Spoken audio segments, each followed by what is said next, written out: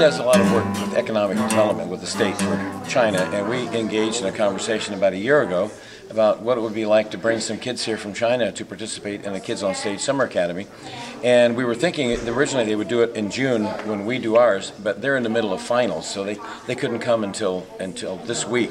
And so we designed a special summer academy just for them, and we have about a little over 100 kids here, American kids and about 32 Chinese kids. Well, we actually work a lot with the Chinese government. In this case, when I think about China-related stuff, when the conversation starts, I usually go right back. Who are my contacts in China? So we have through the years of work we have done in China.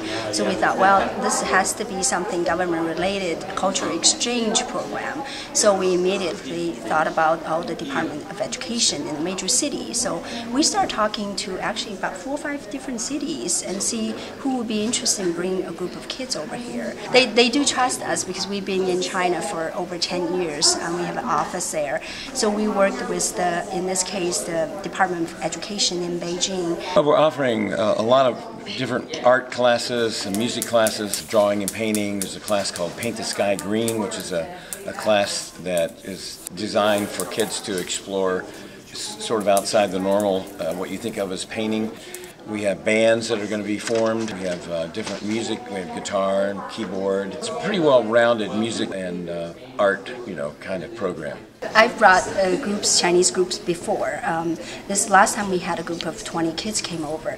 In the first few days, they're very quiet and shy, and then little by little, you can see the difference on their face. And by the end of the week, they're just like our kids. They're running around, they're laughing and talking.